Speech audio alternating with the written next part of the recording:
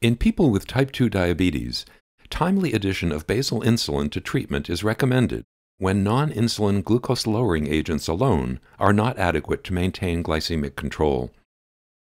Daily insulin injections can be a burden, however. A new trial evaluated the efficacy and safety of Insulin Efsitora alpha, a new basal insulin given once weekly, as compared with daily insulin Degludec in adults with type 2 diabetes.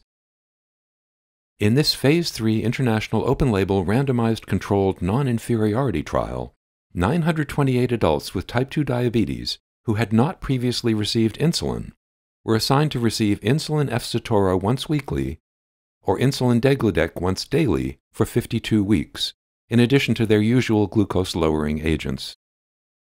The primary endpoint was the non-inferiority of Insulin Efsitora to Insulin Degludec with respect to the change in the glycated hemoglobin level from baseline to week 52.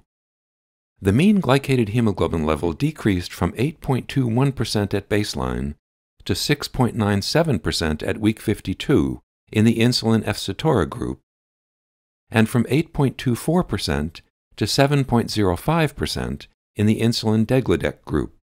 The estimated treatment difference between the groups was minus 0.09 percentage points, showing non-inferiority of Insulin Efsitora.